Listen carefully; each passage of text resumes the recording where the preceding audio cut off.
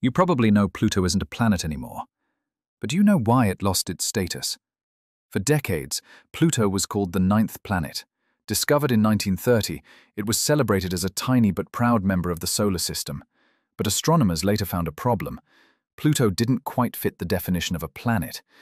In 2006, the International Astronomical Union created 3 rules. To be a planet, something must first orbit the Sun. Second, be large enough for gravity to make it round. Third, it must clear its orbit, meaning it dominates its neighborhood in space. Pluto passes the first 2, but it fails the third. It shares its orbit with countless icy objects in the Kuiper belt. In other words, it's not the boss of its own orbit.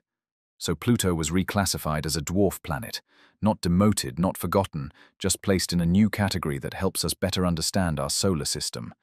Send this to someone who still thinks Pluto got unfairly kicked out.